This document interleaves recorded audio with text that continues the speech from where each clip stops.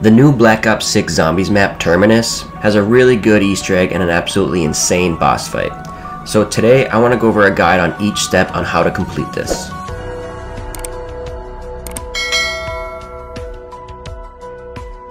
First things first, when you load into the map, you need to go and turn on power and pack a punch. And then you do need to get a beam smasher wonder weapon, and you can either get that from the box, the SAM trials, or do the free wonder weapon Easter egg to get it for free, which I'm going to have linked in this video here now, because you do not actually have to do this Easter egg to complete the main Easter egg, but you do need to get a beam smasher wonder weapon. So whether you build the beam smasher or get it from the box, you can now start the main Easter egg. So for the first step that you're going to need the beam smasher for, is there are 4 tentacle traps on this map. And one of them is going to have a key card spawned underneath it, and this is different every game. So as you spawn in, you can actually start looking through these traps as you're opening up the map so you know where it's at ahead of time. But the locations are, there's one trap right outside of spawn in the jail cell. The next one is near Jug in the living quarters, right here. And then there are 2 down in the biolab entrances, one going to the tunnels and one going to the minecart area. So the key card sitting on the ground is going to look like this. And when you find the one with the key card on the ground, you can turn the trap on and start shooting the tentacles with the beam smasher. And you're going to see this hard drive fall down. Then you can pick up this hard drive and go and bring it to Peck. And then Peck is going to give some dialogue here about Nathan, Maya's brother, being down in the main chamber area. So after that, you can actually go down to the main chamber area and interact with it, and you'll see Nathan inside. And then it's going to ask for an access code so you can open it. And the number for this code is going to be 3 different areas around the map to find it. The order of this code is going to be the same every time, so make sure you look at the numbers and the locations in the right order that I'm going to show you now. The first one's going to be right outside of spawn in the interrogation rooms next to quick revive here. In these cells, there's a clock on the wall, and you're actually going to take the number that the hour hand is on. So mine is on 7, so my first number to this code is going to be 7. The second one is going to be in the mess hall on this bulletin board. There's going to be a playing card on there, and this playing card is also number 7, so my second number is going to be 7 again. And the last one's going to be over here in the engineering room, and it's going to be the days since last injury, as I have a 6 here. So my code I can go down and punch in the main chamber is going to be 776. So after this, you're going to want to make sure you're decently set up, because the next step is going to be like a mini boss fight. And once you're set up and you're feeling confident for it, there are these valves on the main chamber here, and you have to turn them simultaneously to how many players are in the game. So if you're on solo, you only got to do 1, but if you have 2, you got to have 2 guys do it at the same time. So when you activate these 2 valves, it's going to do a lockdown and a boss fight down here. Maya's brother Nathan is a huge bullet sponge, so just be sure to play it safe and do circles around the biolabs area, and just to keep putting your ammo in him, and I would recommend pack-a-punching at least twice if you can. Slowly but surely, you will get his health down and you will kill him, and a cutscene will play and you will be on to the next step. Immediately after this boss fight, you can dive down into the water to find this keycard glowing orange. Then you can make your way up to the communications center room and turn on this computer here. And then you're going to hear Strauss and Peck talk about the power being cut to the island, so you need to find these power connectors. They're actually located out in the big boat on the water, so you're going to take a small boat out there, go underneath the boat here, and you'll see this trap door up this ladder. Go up into that trap door and you're going to see the 2 connectors sitting on a table. But watch out though, right when you pick one up, make sure you're decently set up for this. It's actually going to lock you in there and do a lockdown, and it can get kind of intense in there as it's a really small area. So just make sure you're set up for that. So after the lockdown, you can take these connectors to where they need to go, and they will slow you down a little bit while carrying them, but you can place them down if you need to. But there are 3 possible places that these can go, but there's only 2 in each game you need to do, but it's different every game.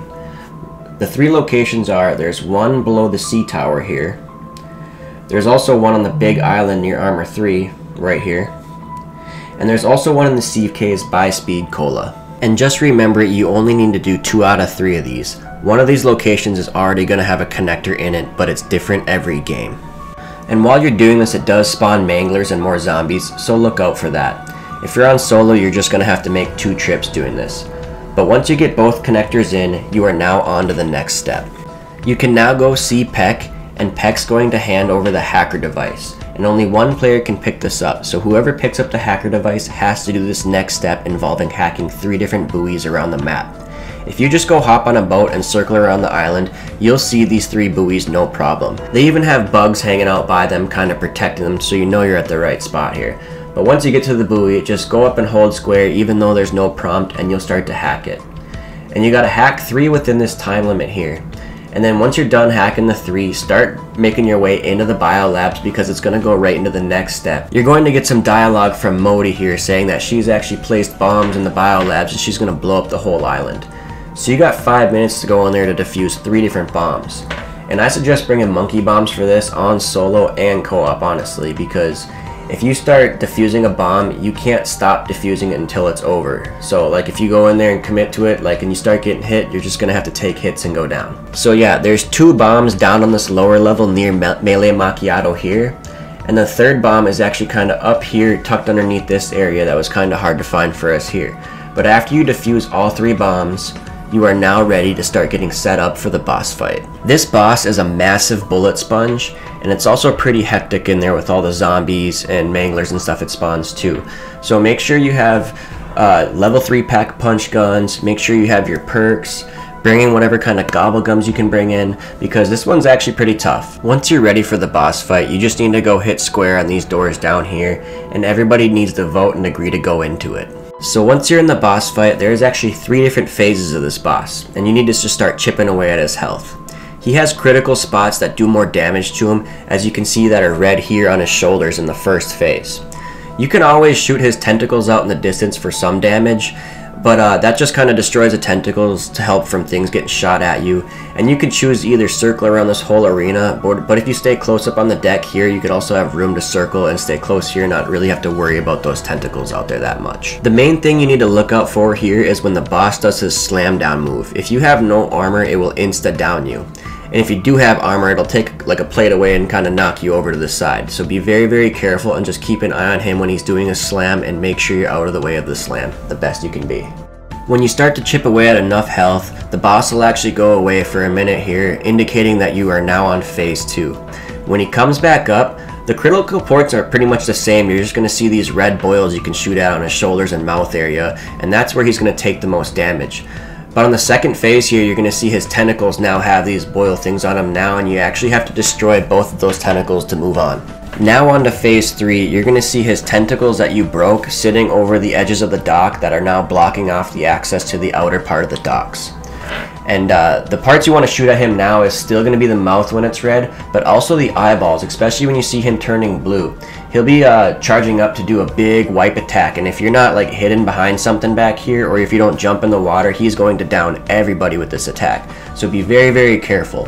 But you have to shoot his eyes when they're glowing blue like this, and that's going to give you the most critical damage possible. And now you also have to look out for like his tongue attack. Yeah, he'll stick his like tongue out and grab your guy and start slowly pulling him in. And I believe you can shoot him enough, he'll drop you, but it's kind of tough. He'll suck you in and he'll insta down you. And he can do this to multiple players at once and just end the game. So you gotta be careful with that tongue. So yeah, you just gotta slowly chip away at him. Use whatever gobble gums can help you. Use chopper gunners, whatever you can. Just use it in here, because he's a bullet sponge, this guy. But chip away at him and you'll see his health get very low, and you will finally kill and destroy the boss. Then the cutscene will play. And after the cutscene, it's actually going to give you the option to keep playing or to end the game. And if you choose to keep playing, it's going to reward you with a ton of loot, as in points and salvage and some ray guns here you can see. So yeah, pretty cool reward for that. But I hope this guide helps you guys. Please like, comment, subscribe for more Black Ops 6 zombie videos.